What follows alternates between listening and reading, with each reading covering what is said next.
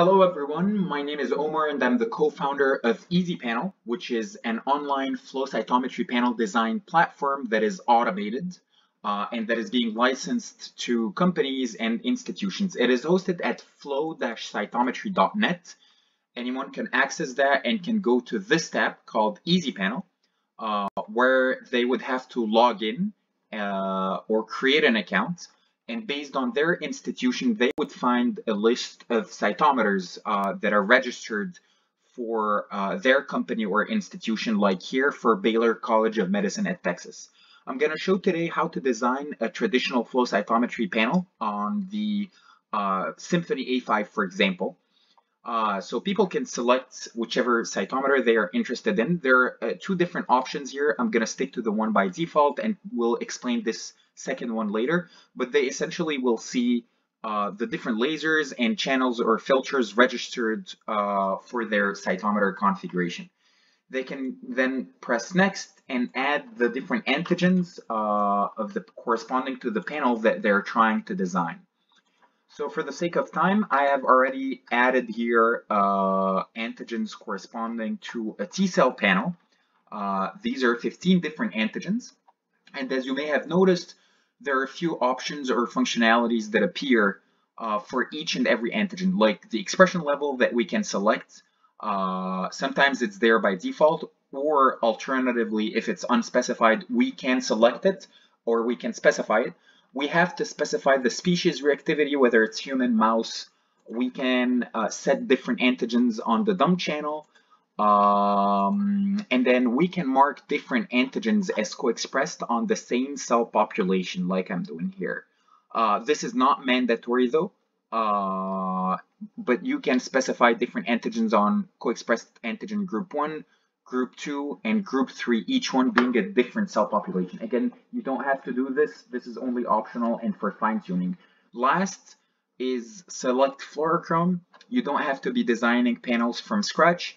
In case you have already a few products in your fridge that you had already purchased, you do not want to redesign them.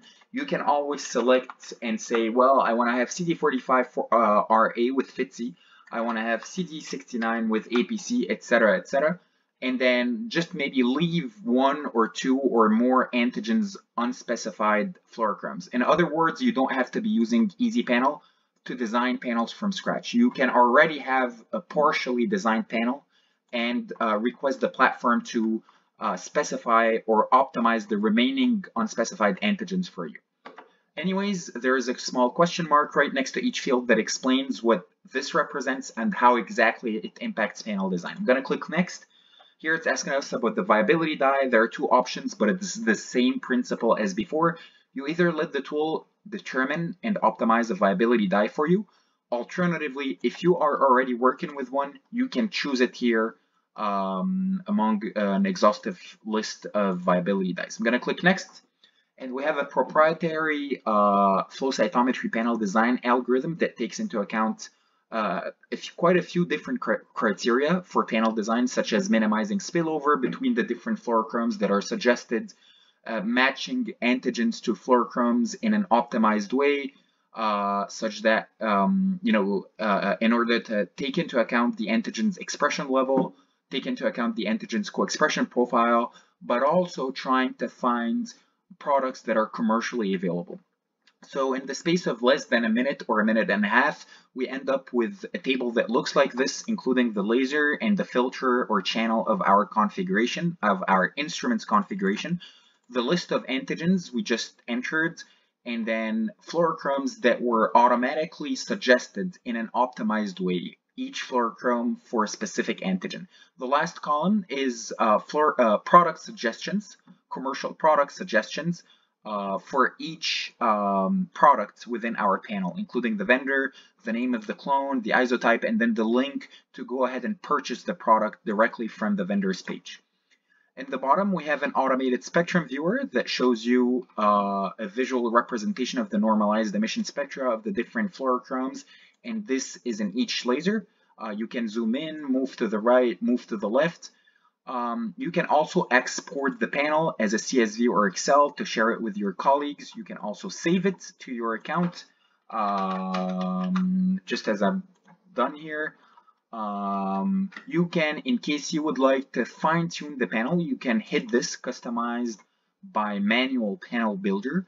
A new tab will open and you would see all the commercial products that are available on the market. And in case, for example, for some reason you do not like the suggestion of CD4 BV605, you can remove the BV605 and you will see available the different commercial products.